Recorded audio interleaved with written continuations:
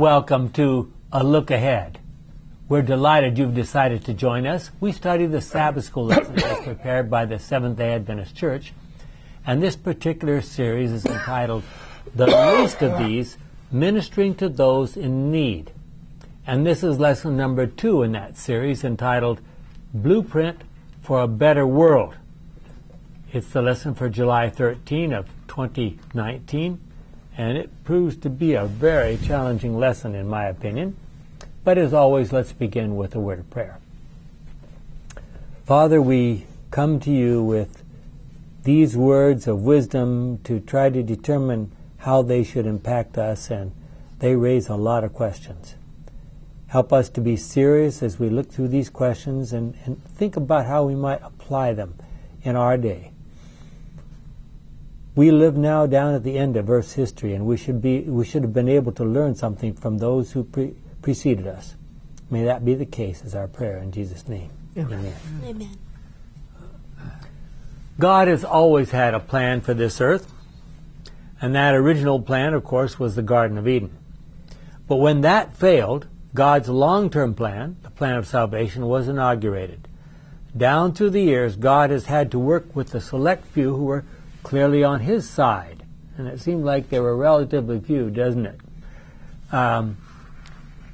Some examples include Enoch, Noah, Abraham, Isaac, and Jacob, but there were others like Job. It's interesting to note that these individuals were all rich men. Oh boy. That's a bad precedent, isn't it?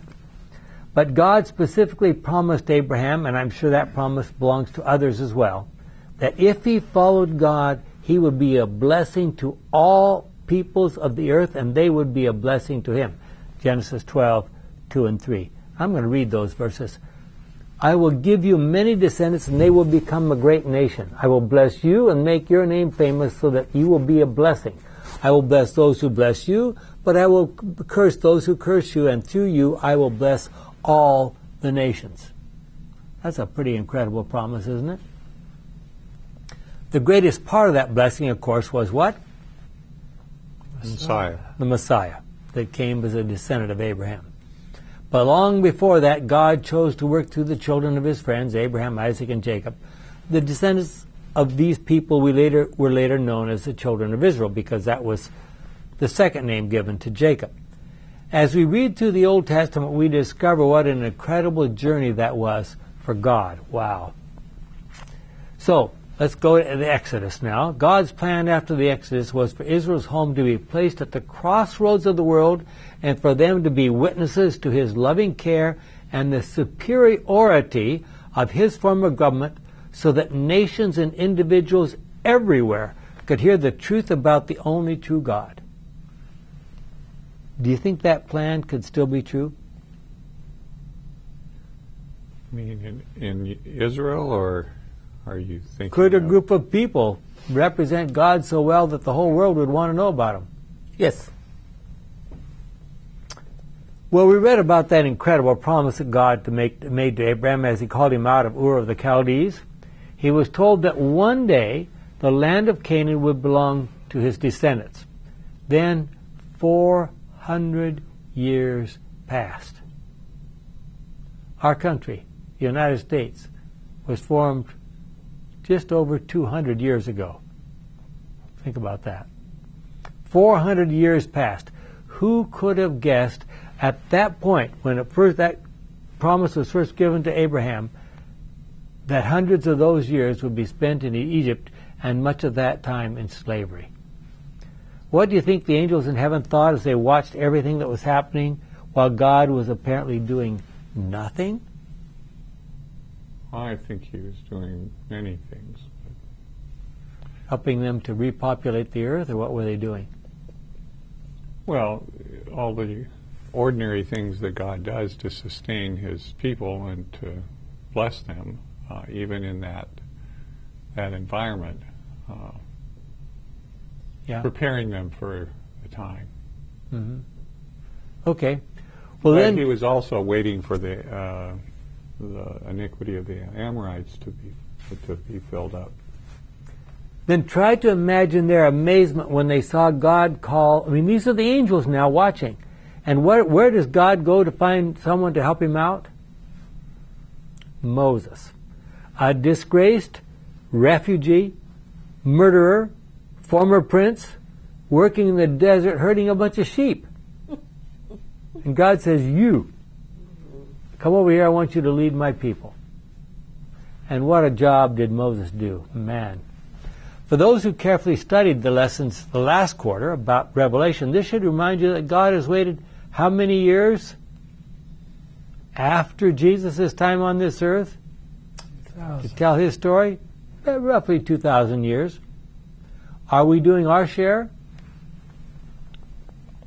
I love these words found in Exodus 3, verses 16 and 17. Assuming I can get my machine to do what I wanted to do here. Hold on a second. Try again.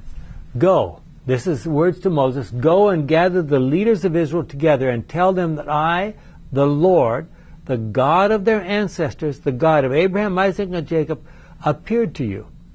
Tell them that I have come to them and have seen what the Egyptians are doing to them. I have decided that I will bring them out of Egypt, where they are being treated cruelly, and will take them to a rich and fertile land, the land of the Canaanites, the Hittites, the Amorites, the Perizzites, the Hivites, and the Jebusites. So, as one of the leaders of the children of Israel, who just heard that message, you go home, and what do you say to your wife? And your kids?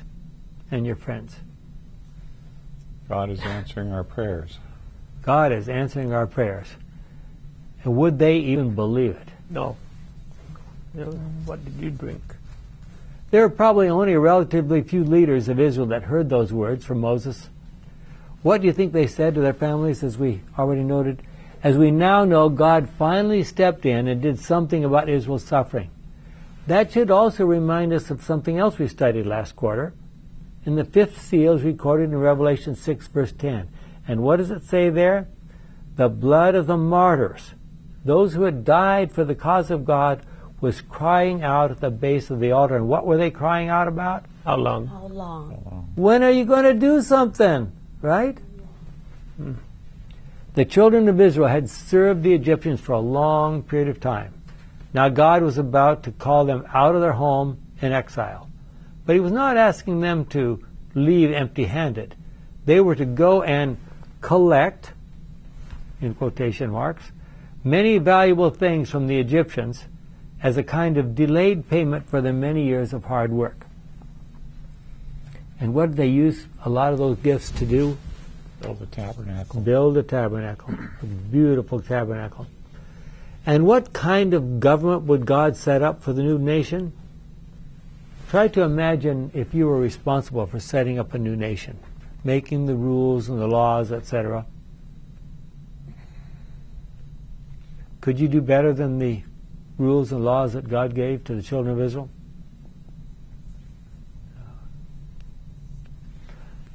I don't think so. Look at Exodus 4, verse 31. They believed, and when they heard that the Lord had come to them and had seen how they were being treated cruelly, they bowed down and worshipped. That would certainly be an appropriate response, right? Think what this verse implies about God's relationship to human beings. I mean, here's a God who is just lost up there somewhere in space, or maybe sitting in a temple inside of a metal or a stone statue and doesn't pay any attention to what you say. Here's a God that comes down and does something. Amazing. Well, there's some passages, Matthew 22:37-40 and Exodus 21-17, talk about the greatest commandments, and talking about the 10 commandments. The Pharisees tried to trap Jesus by asking him which was the most important commandment. And why were they asking him that? Do you know? They had endless arguments among themselves about which was the most important commandment. So they thought, okay, they have heard all the arguments on both sides. So they figured no matter what Jesus answers, they were going to jump on him because they knew the other side. And what did Jesus do?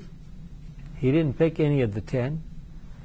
He He went to Leviticus 19 and Deuteronomy 6. Well, can you think of anything that you could add to improve on the Ten Commandments if you were starting a new nation? Many nations in the world, even today, have constitutions somewhat based on those original principles. Jim? While many of these statements are brief, we should not underestimate the breadth of their impact and the comprehensiveness of the Ten Commandments as the law of life. For example, the Sixth Commandment, you shall not murder, summarizes and includes all acts of injustice that tend to shorten life, as well as a selfish neglect of caring for the needy or suffering. Ellen White, Patriarchs and Prophets, page 308. Similarly, the prohibition against stealing, Exodus 20:15, condemns slave dealing and forbids wars of conquest. Wow.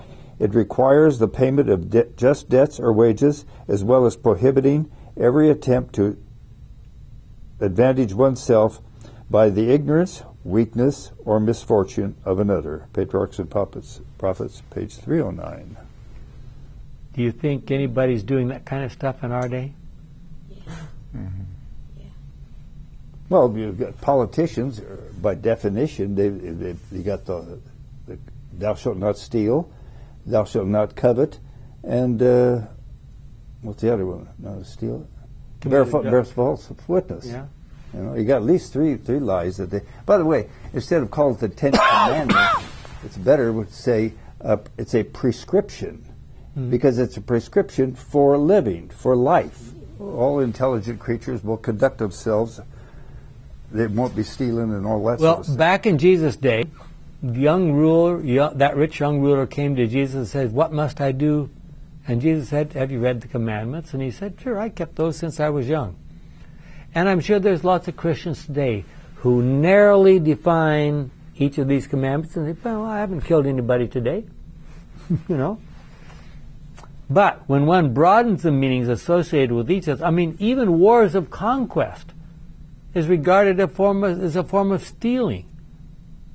So when one broadens the meanings associated with each of the Ten Commandments, one will come up with something like the Sermon on the Mount in Matthew 5, 6, and 7.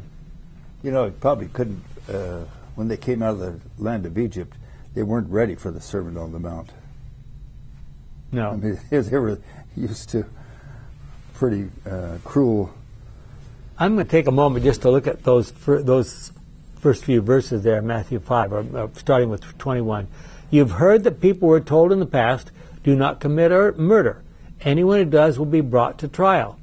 But now I tell you, whoever is angry with his brother will be brought to trial. Whoever calls his brother you good for nothing will be brought before the council, and whoever calls his brother a worthless fool will be in danger of going to the fire of hell. So if you're about to offer your gift to God at the altar, and there you remember that your brother has something against you, leave your gift there in front of the altar, go at once and make peace with your brother, and then come back and offer your gift to God. If someone brings a lawsuit against you and takes you to court, settle the dispute with him while there is time, before you get to court. Once you are there, he will hand you over to the judge, who will hand you over to the police, and you will be put in jail. There you will stay, I tell you, until you pay the last penny of your fine. Wow. Can you imagine what it would be like to live in a society where everyone actually understood and rejoiced in keeping the Ten Commandments? Wouldn't God whisk us off to heaven as quickly as possible? But interestingly enough, almost immediately following the giving of the Ten Commandments, God began to explain some of the details to Moses.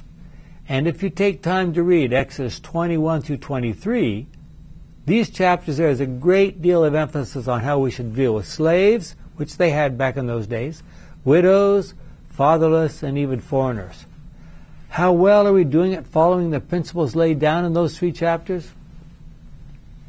Well, God intended for those who had been slaves not to forget what it was like or what a marvelous redemption God had given them.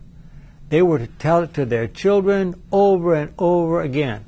But the most important point of those chapters is that we are to help the needy, the homeless, and the disadvantaged. Try to imagine what the nations surrounding Israel in those early days might have thought about God's commandments. They came over, they asked their Israelite friends, well, you know, who's in charge of your government? They didn't have a king. Who's in charge of your government? Well, God is. Well, how does he rule? Well, here's our rules. Here they are. What do you think these people would have said?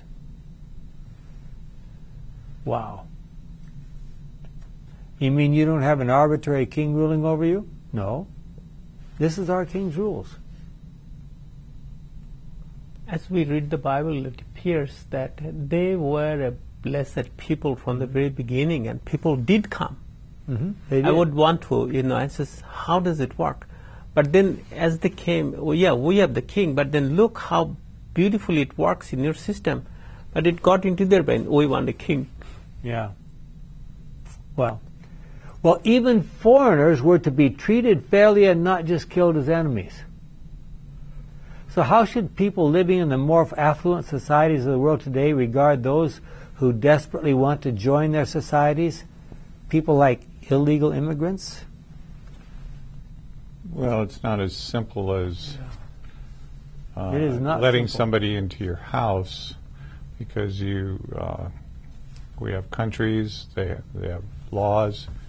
Even if your house is a rental house, you can't necessarily just bring people in permanently if the landlord says no.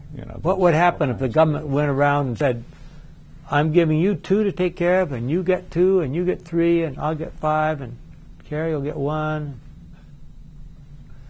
Can we imagine that? Well, there's, on the other end, how many can we take? Can we take several million from all the countries all over the world, or 1 billion, and process and actually not destroy the country we have? So I think what we've tried to do in some ways is do foreign aid, where we tried to help those countries to raise and do better on their own. But there are corrupt politicians there who take advantage of that, and so it's a very complicated mess. We live in a world of sin. Allow me to make a comment. This is statistical. This is proven again and again and again that we are the most giving country in the world. Yeah. Oh, yeah. We are. We give more than United anyone. States. I mean, hands down. And so you say we, you can talk about the United States, or you can talk about the Seventh-day Adventist Church. That is exactly Seventh-day Adventist same Church is again. way more even than that. Way more. In spite of whatever flaws we have, but as a people, we do more. Okay, well, let's look at as much detail as we can of the system that God set up and see whether it's possible, maybe some parts of it anyway, in our day. We Adventists have learned, I can remember learning this when I was in grade school, Malachi 3:10. Bring the full amount of your tithes to the temple so that there will be plenty of food there.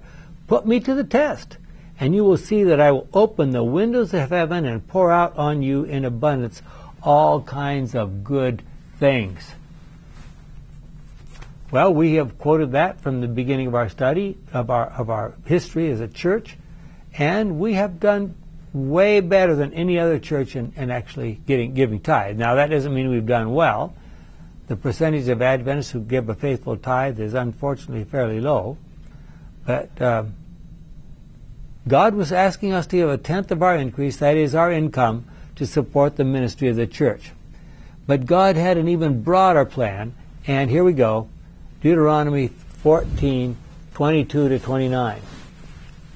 I wonder how many of you have heard your pastor give a sermon on these verses. Set aside a tithe, 1/10 of all that your fields produce each year. Then go to the one place where the Lord your God has chosen to be worshipped. And remember, that was, in their day, it was at Jerusalem. And there in his presence, eat the tithes of your corn, wine, and olive oil, and the firstborn of your cattle and sheep. Eat it. Do this so that you may learn to honor the Lord your God always. If the place of worship is too far from your home for you to carry there the tithe of the produce that the Lord has blessed you with, then do this. Sell your produce, this is your tithe, and take the money with you to the one place of worship. That sounds okay. Spend it on whatever you want, beef, lamb, wine, beer, and there in the presence of the Lord your God, you and your families are to eat and enjoy yourself, and do not neglect the Levites who live in your towns. They have no property of their own. At the end of every third year, bring the tithe of all your crops and store it in your towns. This food is for the Levites, since they own no property, and for the foreigners, orphans, and widows who live in your towns. They are to come and get all they need. Do this, and the Lord your God will bless you in everything you do. Okay. Before you go away, since it's going all over the world, I'd like for you to make a comment. What does it say in the original Greek? That you drink wine. I'm sorry, Hebrew, right there. That you eat and rejoice, and also drink wine and beer. It specifically mentions beer. Okay, so there's two or three things that we need to understand about this passage. First of all, the stronger forms of alcohol that people produce these days are produced by distillation. They didn't do any of that. So what they had was stuff that could be fermented directly from grapes or whatever they were fermenting. Okay, that was first of all. So it wasn't the high percentage of alcohol that some people drink today. That's the first point. But these are the two strongest words for alcohol in the Hebrew language. No question about that. The strongest words for alcohol in the Hebrew language. So what is God trying to say to us? What God is trying to say here is coming together and taking care of the widows and the orphans and the poor, and associating with the pastors and celebrating at the temple in Jerusalem is more important than some strict rules about what you can eat or what you can't eat. Don't all of you shoot me at the same time. Well, that's kind of an associated key text. Would be Proverbs 31. Yeah. Give the wine to the poor so that they can forget their misery and remember their poverty no more. And then you use Deuteronomy 14 as a key text, because we're going to make saloons for the. You can carry here a little and there a little. You can make up a lot of things about the Bible. We also read the same one who wrote that also says, "Wine is a mocker, a strong drink is whoever is deceived by it is not wise." That is correct. Yes. Yeah. So what's going on here? The only thing we can possibly that I can possibly come up with an explanation for this verse is just what I said. God says, if these are the things that you want these things that make you happy, these are the things that you do when you come together to celebrate together, then do it at my temple. And don't forget the pastor, don't forget the poor, don't forget the widows, the orphans. If you do that, you're not going to be, this is not a drinking party. You don't do that in that kind of a setting. This is you may have a little bit of alcohol with your meals. That's what they did. But there was no refrigeration. No. So when you make grape juice and it sits, it ferments. That just happens. It's fermented in my fridge because nobody drank the orange juice or the whatever it was, and it ferments. We need to remember, of course, that the 10% of their income that was set aside to support the Levites was just the beginning. There was an additional portion set aside every third year for the support of the poor, including widows and orphans, that was kept at the local level. This portion may have involved as much as another 10% of their income. Wow. And I think who's Charles? Charles, I think, yeah. In regular years? Yes. In regular years, this portion of the harvest was to be brought to the sanctuary and shared from there. But every third year, there was to be a special focus on sharing their blessings in their own community. In these harvest celebrations, there was a special focus on those who might easily have been overlooked or forgotten. You shall give it to the Levite, the foreigner, the fatherless, and the widow, so that they may eat in your towns and be satisfied. Deuteronomy 26:12. Really, wow.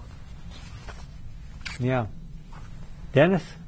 Well, and to reread that in that was the NIV. This is going to be the Good News. Every third year, give the tithe, 10th of your crops to the Levites, the foreigners, the orphans, and the widows, so that in every community they will have all they need to eat.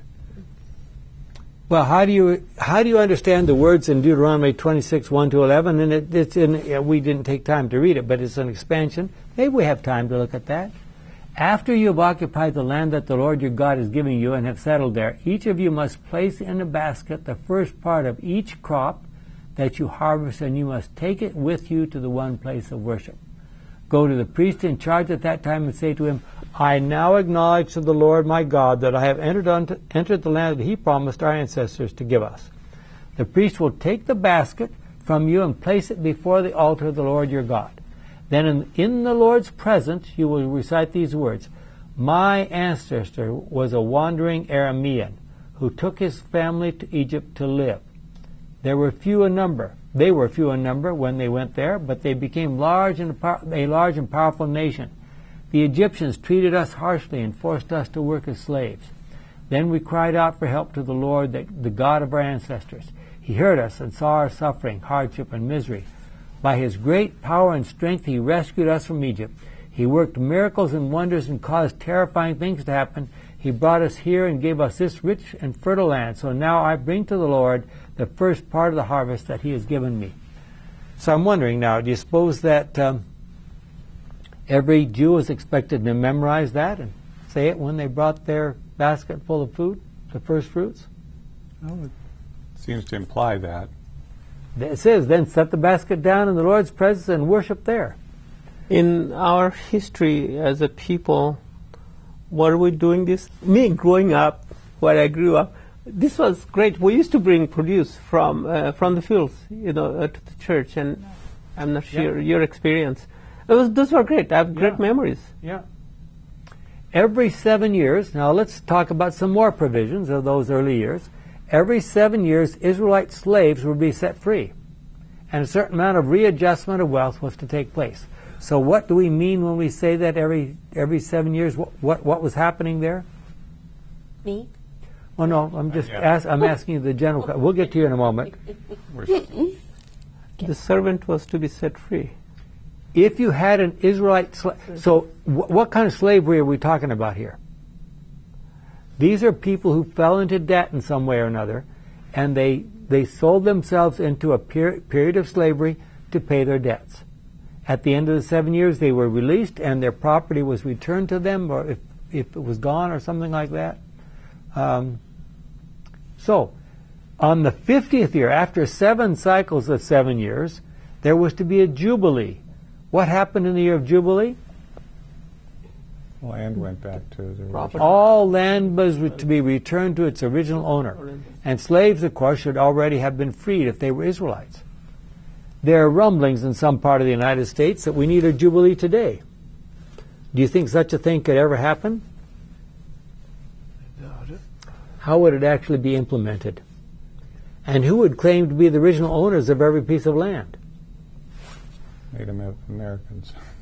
Well, they would claim large portions, but there's huge portions that there was nobody living there. Mm-hmm. Would we be able to sustain ourselves from the harvest and profits of first through the 6 years? Well, Jackie? The regulations that God established were designed to promote social equality. The provisions of the sabbatical year and the Jubilee would, in a great measure, set right that which was during the interval had gone wrong in the social and political economy of the nation. Patriarchs and Prophets, 5:34. And how would that be implemented in 2019, do you think? Well, we don't have a theocracy, so there would be... So we don't have to worry about any of that? Well, no, but I'm just saying it's more complicated. Yeah, more complicated is right. Can't agree on it, hardly anything. We're not a rural society.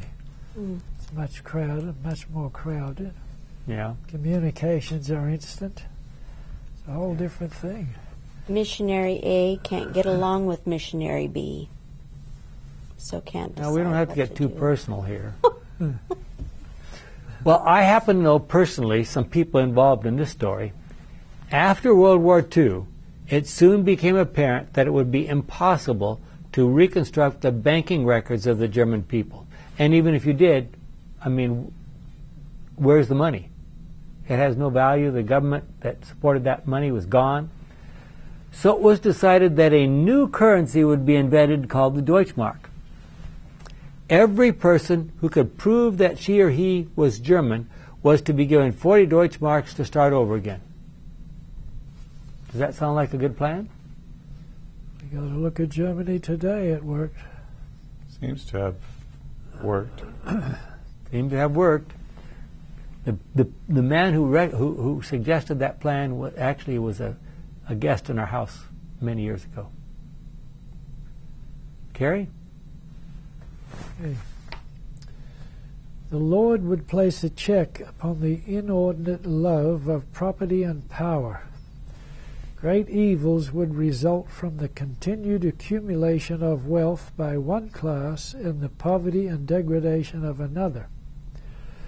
Without some restraint, the power of the wealthy would become a monopoly, and the poor, though in every respect fully as worthy in God's sight, would be regarded and treated as inferior to their more prosperous brethren. The sense of this oppression would arouse the passions of the poorer class. There would be a feeling of despair and desperation which would tend to demoralize society and open the door to crimes of every description. I'm going to interrupt there for just a second. Do you think we see any of that going on in our world today? Yes. Yeah. And are there any, I mean, God is suggesting one possible solution. Can you think of any other solutions? You can jail people who misbehave, and it costs all of us a lot of money to keep them in jail. Is that a solution? It's had its ups and downs, but it doesn't seem like it's working too well It here. doesn't seem like it's working too well. I see. Well, if you have people who are willing, it would be good to provide means for their education and their betterment. Of course, there are those who are unwilling, and that's where the jails are put in place for. And theoretically, one possibility the jail should be educational institutions. Amen. Mm-hmm. And they ought to be places where we teach people how to eat the right kind of diet, and learn how to do the right kind of work. And we ought to have ways to get to integrate them back into society. I can't help it but make a little comment on that one, what you just said. As you know, jails really don't in themselves reform people. There is a physician, his name is Dr. Abel, can Google. He has taken violent murderers and violent people and has done SPECT scan, SPECT scan, and has found defective blood flow in their brains. And one little kid, a 15-year-old, and wanting to kill people and all kinds of crazy things, found a little cyst in the wrong place and removed the cyst as loving, as kind as. Oh, wow. So he has been helping thousands of people. There is in Orange County, he has a clinic, and he's in different places of the country. 83,000 scans. In fact, the lecture that I listened to, and then very interesting. These violent people, how as they put them through treatment after them doing the SPECT scan. So this is perhaps what we as Christians, believers, should be proactive, not saying, no, throw them in jail. That's the way to go. A few years have passed up at Adelanto at the prison. They had an experiment with a vegan diet for certain, and it was very good results. They were not violent, and they weren't drugged. It was just a good vegan type diet, and it improved. I don't know whatever happened to it, but. Okay, Carrie, go ahead. These regulations were designed to bless the rich no less than the poor. They would restrain avarice and a disposition for self-exaltation, and would cultivate a noble spirit of benevolence. And by fostering goodwill and confidence between all classes, they would promote social order, the stability of government. We are all woven together in the great web of humanity, and whatever we can do to benefit and uplift others will reflect in blessing upon ourselves. The law of mutual dependence runs through all classes of society. Can I interrupt there for just a second? Paul also said, let him who does not work not eat. Yeah. How does that fit? Okay, go ahead. The poor are not more dependent upon the rich than are the rich upon the poor. While the one class ask a share in the blessings which God has bestowed upon their wealthier neighbors, the other needs faithful service, the strength of brain and bone and muscle that are capital of the poor. This comes from Patriarchs and Prophets, page 534 through 35. So, do we act like we believe those words? Could they be applied today? And what would happen, for example, if the Seventh-day Adventist Church decided, okay, we're going to implement that within our church? Well, what do you think would happen if nobody else was doing it? Well, that's where we would start. To some degree, although we do help the communities, as you've mentioned a number of times. Each church has their Dorcas, what we used to call the Dorcas Society, but yeah. So we have ways of reaching out, but so many of us our time is limited. Because we're busy Ellen White accumulating says, our wealth. Well, Ellen White says there would come a time when it seemed like we were spending all our time just making a living, something to that effect. So it's there can be those who are accumulating wealth and the others who are just trying to keep up, and they're one paycheck away from the streets. Well, do you remember reading in the Old Testament how well this system worked? No. Never fully. Why not? Never fully implemented, was it? We don't have any evidence that it was ever fully implemented in the Old Testament. Here it was, spelled out for them, described in detail. Actually, in Ruth, we have an example. Well, there's a part of it, being implemented. There's a bit there where they came and they gleaned the edge of the fields. So, I think, Carrie, you've got a comment there. I just had a long one. Oh, 2 Chronicles, I'm sorry, this one's mine. So what the Lord had foretold to the prophet Jeremiah was fulfilled. The land will lie desolate for 70 years to make up for the Sabbath rest that has not been observed. What do you think that means? You know, there are people who don't want to take the prophecies of Daniel and carefully work them out like we do. But they want to take a prophecy like this and say, well, let's see, 70 years, that's every 50 years there's supposed to be 1 year.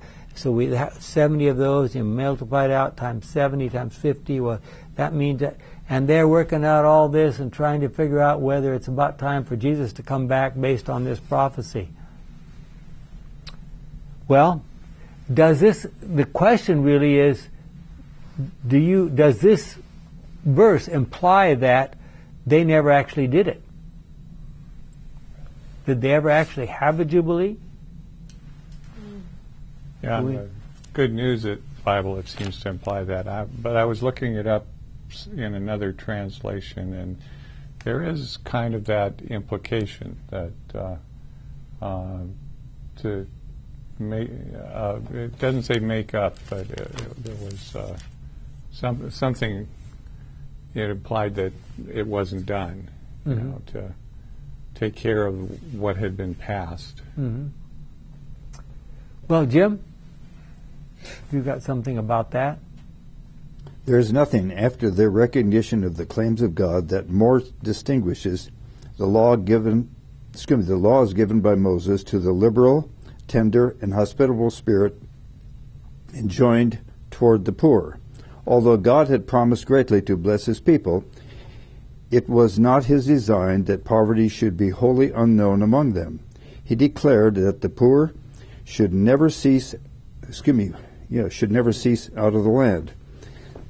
There would ever be those among his people who would call into exercise their sympathy, tenderness, and benevolence. Then, as now, persons were subject to misfortune, sickness, and loss of property, yet so long as they followed the instructions given by God, there were no beggars among them, neither any who suffered for food. Patriarchs and Prophets 5:30-31. Wow. Okay. So what's your overall impression at this point with God's blueprint here? Does it like it. You like it? Yes. It sounds really good. Mm-hmm. Does it seem completely beyond the realm of possibility in our day? Well, the biggest hurdle is that we don't have a theocracy. Yes. When you come down to the time of Jesus, the Romans were in charge, and you did have a lot of beggars and kinds of things. So the system was operating differently. Yeah. What would happen if we said, okay, on Sabbath, people would come and say, okay, I earned this amount of money this week, and I only need so much for my needs and maybe a little bit of extra, and I'm putting this into the common pot, and those who have needs that haven't been able to meet their needs, how would that work? It did not work in the early Christian era. So the apostle says, hey, it's not our job to feed the poor. We even call for. So let's have these 7 people do this work. I think. Okay. Yes, that's what had happened. I think the prime example is what happened in this country in its infancy. Mm-hmm. They're all supposed to pull their weight, put this in the pot, and all share it, but didn't take them too long to realize that there were freeloaders there that weren't giving out. And that's what happens today. And then you've got politics that nearly drives us all crazy. Yeah, I'm sure that one of the first things that would happen if we implemented a system like that in the Adventist Church is that a lot of homeless people would say, whoa. Yep. That's where it's at. Join in. The Dorcas. Okay, so you put your stuff out for people to be able to come and get. And do you know every time you put your stuff out, do you know who shows up? It's ladies with Cadillacs. And they want to pile all the best stuff in their Cadillacs. Now, where they take it, I don't know. Maybe they have homeless shelters or whatever, but I don't think so. So the people who really need the stuff aren't getting the stuff a lot of times. Well, it's the same problem as I mentioned with the government aid. Is there something we need to do beyond just giving that sort of organizes how those funds actually get implemented? I've talked about the pantry that we operate down at SAC Clinic, and there are some people who come there I know who really desperately need it and their help. Yes.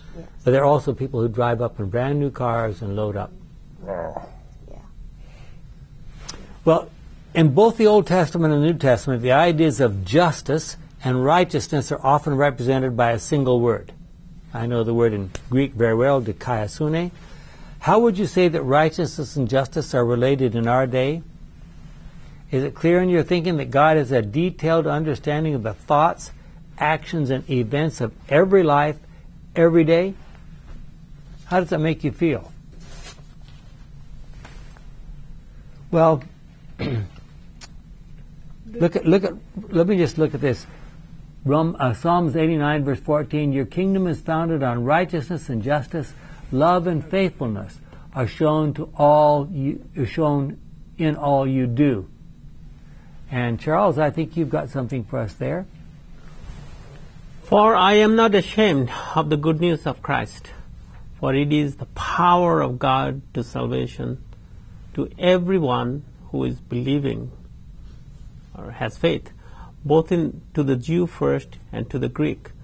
For the righteousness of God in it is revealed from faith to faith, according as it has been written, and the righteous one by faith shall live. Now I chose to put in Young's literal translation here because it's very close to the Greek. And it says what needs to be demonstrated here is the righteousness of God needs to be revealed. And notice, and the righteous one by faith shall live. And that's exactly the way it is in Greek. And you'll notice here, you can't tell whether it means the one is righteous by his faith, he's going to live, or whether it means the righteous one by faith shall live. The by faith could go with the righteous one, or could go with the living. Or maybe, and which is very likely the case, Paul intended for it to go with both. And then Romans 3:25 and 26 is a more revealing of the righteousness of God. Well, if I may make a comment, Abraham's faith was counted as righteousness. Mm-hmm. Well, his behavior, and what was his behavior? He had 1,000 people in his household, and he taught them regularly. Amen. While righteousness has continued to be a word in modern terms which is closely related to God and his behavior, justice has moved considerably away from that ideal to include an enormous legal system set up to deal with criminals. This resulted in a change in the general understanding of the word justice, unfortunately. Dennis, I think you've got a couple lines on that. Amos 3:2. Of all the nations on earth, you are the only one I have known and cared for. That is what makes your sins so terrible, and that is why I must punish you for them. Wow. Does that sound like God is being fair to everybody? Doesn't seem like it, does it? Does it seem unfair to you that God singled out the children of Israel for his special blessings? Why do you think God did that? Why didn't God just pick those who were willing to follow his plan for their lives, no matter where they lived, what language they spoke, or the culture or society in which they were a part? Could he have done that? I mean, isn't that sort of what's happened with the Christian church? I think part of it, though, you come back to Deuteronomy 32, verses 8 and 9, from the RSV and the Septuagint and the Dead Sea Scrolls. When God separated the nations, he did it according to the sons of God. And he permitted these other Elohim to show, educate. Where do all these pagan religions come from? They didn't just conjure it up on themselves. The heavenly intelligences were influencing them. Satan is busy. Yeah, it's God's educating the good angels. That's what this earth was created, to hang on to the 2/3 of the angels that hung around there. Revelation 12. Yeah. Well, if you can go ahead. Look at Jethro. He was not a Jew. Or Job. Look at Job. Look at Melchizedek. Mm-hmm. No, he was not. I mean, Ruth, straight Jesus, lineage of Jesus. She was not. Rahab, of all things. Yeah. So, no, he chose. Perhaps these are the folk who also. Jethro was a priest, I think, of the Midianites. Mm-hmm. Yes, so there were people who did follow him. Who was Midian, after all? Well, the descendants of Abraham. A son of Abraham. Right. Yes, Dennis. Yeah, if you're going to call people or draw people, you have to have a focal point. And of course, Israel, the nation of Israel, would have been a focal point to draw, just in the same sense as the temple was a focal point. Mm-hmm. If you get too diffuse, then it's just two different ways of approaching the issue. You can be diffuse or you can be focal, and we need both. It's very easy for some of us living in more affluent societies to think less favorably about the poor and especially the homeless. But we need to remember that God knows all the details about every person's life. That could make a huge difference in how we relate to some of those people. See, for example, this story. Jackie?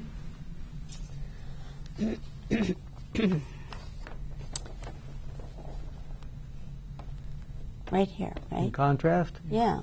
In contrast, consider the story of a business owner who learned a valuable lesson about interfering when he was not in the know. This owner decided to take a tour around his business to see how things were going and how efficiently his employees were working. He went down to the shipping docks and he saw a young man leaning against a wall, apparently doing nothing. The owner walked up to the young man and said, "Son, how much do you make a day?" The young man replied, $150. The business owner pulled out his wallet, gave him $150, and told him to get out and never come back. As soon as the young man left, the shipping clerk came out to the docks, looked around, and then asked the owner, "Have you seen the UPS driver? I asked him to wait for me here."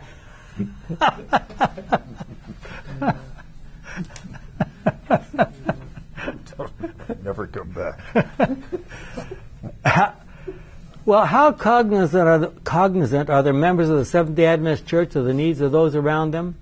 How many of us live in our little cocoons trying to stay as isolated from the world as possible? Well, think about the Ten Commandments. If you think about the first commandment and the last commandment as kind of bookends to the Ten Commandments, there's some pretty strong parallels between them and those two great commandments that Jesus talked about. Scan through the last 6 commandments. Can you think of any way you could improve on any of them? Our world is full of greedy people. So many are only concerned about what they can get for themselves, and many, it turns out, cannot afford what they are getting. Excuse me. The amount of international debt is beyond fathom. The total amount of debt estimated at the beginning of 2018 was US dollars 247 trillion. What will happen to all those debtors in the Jubilee? Many of the more organized and advanced civilizations of the world have laws to protect people who fall into debt, but those laws have serious consequences. So how well are we doing at thinking about the needs of others? So many of us are so wrapped up in what we regard as our own needs that we hardly have time to think of others. Where does agape love fit in that picture?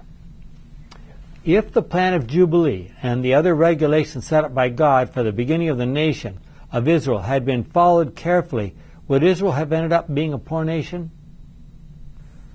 What might have happened? Gary? The contributions required of the Hebrews for religious and charitable purposes amounted to fully 1/4 of their income. So heavy attacks upon the resources of the people might be expected to reduce them to poverty. But, on the contrary, the faithful observance of these regulations was one of the conditions of their prosperity. Again, this is from Patriarchs and Prophets, page 527. See Malachi 3:8-12. We'll get there in just a moment. Question. What percentage of the average American, we'll talk about Americans here because we're Americans, what percentage of the average American's income is given to the church and or the government? Probably. Well, the government, it depends on what they the don't tax. ask. No. They demand. They demand Right. it will So it take. depends on the, how the tax laws are written at any particular time, and whether you know how to create deductions and various things that can lower your. But if we responsibility. gave a faithful tithe to our churches and gave a generous offerings beyond that and then paid our taxes, we would go more than 25%. Easily. Oh, yeah. Easily. Yeah. Well, Jesus had some instructions. I ask you, is it right for a person to cheat God? Malachi 3, verse 8 and following. Of course not. Yet you are cheating me. How, you ask? In the matter of tithes and offerings, a curse is on all of you because the whole nation is cheating me. Bring the full amount of your tithes to the temple so that there will be plenty of food there. Put me to the test, and you will see that I will open the windows of heaven and pour out on you in abundance all kinds of good things. I will not let insects destroy your crops, and your grapevines will be loaded with grapes. Then the people of all nations will call you happy because your land will be a good place to live in. And I will never forget, when I was a kid, I heard a story about this, about a guy who joined the Adventist church, and they said, okay, you know, and he was out of a job, had no job, and he had I think he had $10 left to his name or something like that.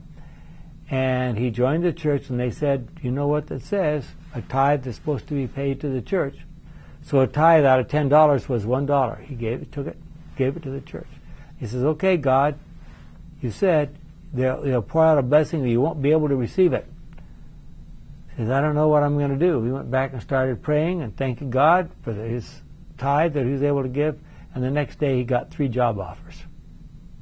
Amen. You can't take off. There it was. So blessing so great that you can't receive them.